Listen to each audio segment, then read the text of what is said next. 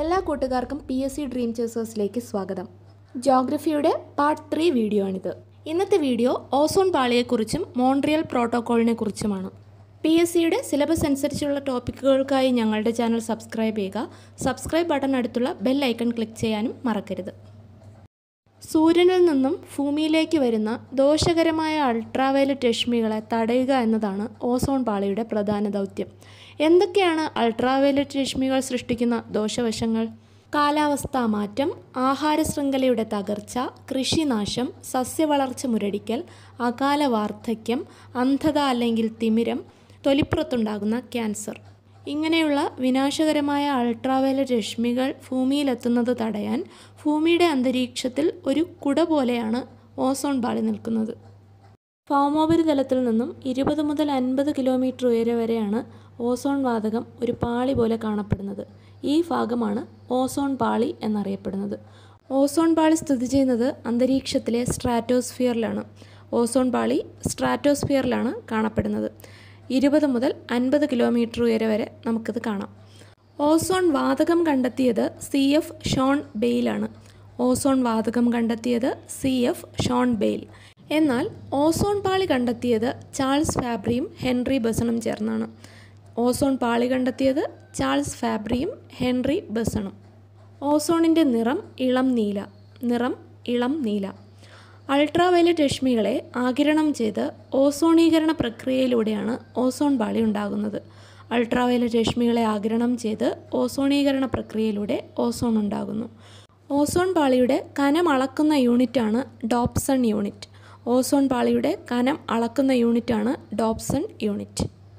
നമുക്കറിയാം, 3 ഓക്സിജൻ ആറ്റങ്ങൾ ചേർന്നാണ് ഒരു ഓസോൺ തന്മാത്ര ഉണ്ടാകുന്നത്. 3 ഓക്സിജൻ ആറ്റം ചേർന്ന് ഒരു ഓസോൺ തന്മാത്ര ഉണ്ടാകുന്നു. ഇങ്ങനെ ഓസോൺ തന്മാത്ര ഉണ്ടാകുന്ന പ്രക്രിയയാണ് ചിത്രത്തിൽ കൊടുത്തിരിക്കുന്നത്. ഓസോണിൻ്റെ രൂപീകരണം.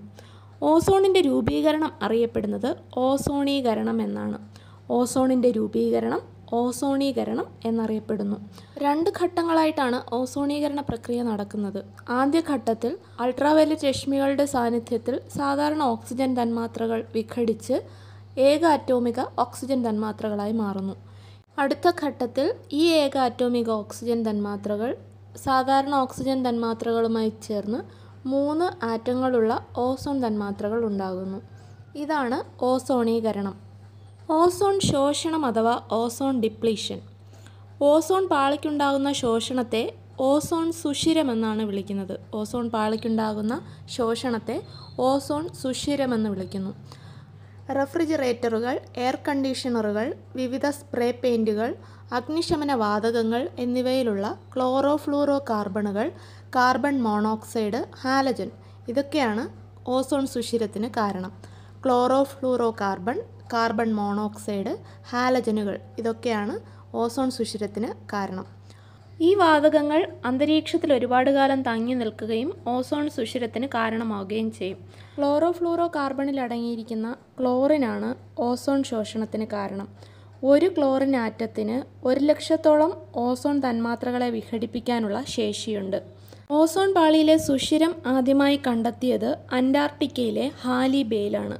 ഓസോൺ പാളിയിലെ സുഷിരം ആദ്യമായി കണ്ടെത്തിയത് അന്റാർട്ടിക്കയിലെ ഹാലി ബെയിലാണ്. ഓസോൺ ശോഷണത്തിന് കാരണമാകുന്ന ഉൽപ്പന്നങ്ങളെ ഘട്ടം ഘട്ടമായി നിരോധിക്കുന്നതിനായുള്ള അന്താരാഷ്ട്ര ഉടമ്പടിയാണ് മോൺട്രിയൽ പ്രോട്ടോക്കോൾ. കാനഡയിലാണ് മോൺട്രിയൽ. 1987 സെപ്റ്റംബർ 16-നാണ് ഇത് ഒപ്പുവെച്ചത്.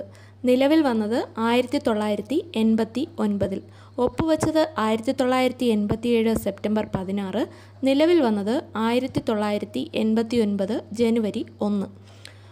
സെപ്റ്റംബർ 16 ഓസോൺ ദിനമായി ആചരിക്കുന്നത്. UNEP ആണ് സെപ്റ്റംബർ 16 ഓസോൺ ദിനമായി ആചരിക്കാൻ ആഹ്വാനം ചെയ്തത്. ഈ വീഡിയോ ഇവിടെ പൂർണ്ണമാകുന്നു. ജോഗ്രഫിയുടെ മറ്റൊരു ടോപ്പിക്കുമായി അടുത്ത വീഡിയോയിൽ കാണാം. Please subscribe and support us. Thank you for watching.